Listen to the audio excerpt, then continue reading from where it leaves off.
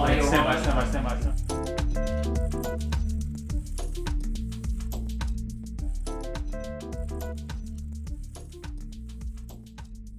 Hey guys, and welcome back to Skin Science, where I team up with Earthborn Solutions to bring you the science behind your skin.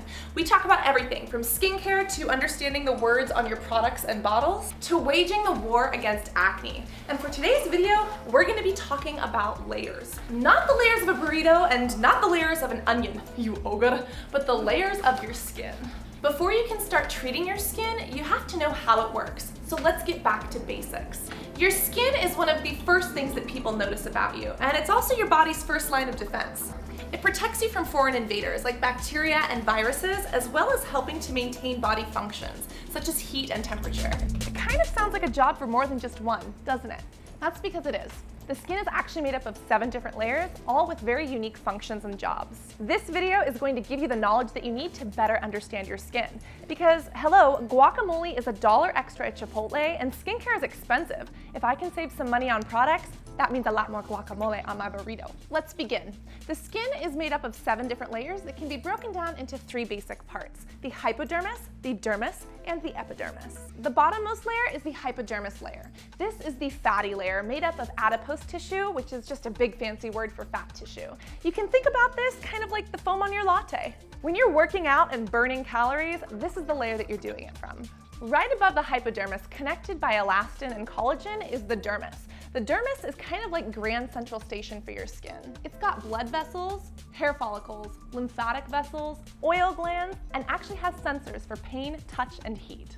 So bottom line, there's a lot going on here. The epidermis is the outermost layer of your skin. It's the one that you see with your eyes, and it's actually made up of 5 different layers. We've got the stratum basal, the stratum spinosum, the stratum granulosum, the stratum corneum, and the acid mantle. Try saying that 5 times fast. The stratum basal contains keratinocytes. These are what waterproof your skin and give it durability. Imagine taking a shower without waterproof skin. Not a good idea. Right above that is the stratum spinosum. The stratum spinosum is also what gives the skin its flexibility to move and speak. It's also where new cells go once they are pushed up through the basal layer. The granulosum layer is where cells go to get compacted, self-destruct, and puke out all of their contents. Ah, memories. As these cells are compressed, they leak out their proteins and lipids into extracellular space, where they become dead skin cells. They're dead! They're all dead! As these cells die, they move up into the stratum corneum, where they slough off and free themselves into the world.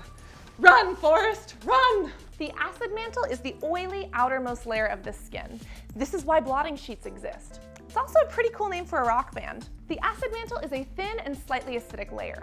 It gives lubrication to the cells of your skin and also acts as a transport for nutrients, such as antioxidants and omega fatty acids. Because it's slightly acidic, it's also your body's first line of defense against bacteria and viruses.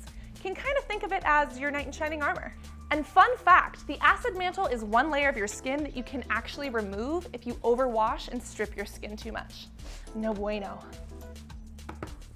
Now that you know the layers of your skin, it's time to start taking care of them so that they can take care of you.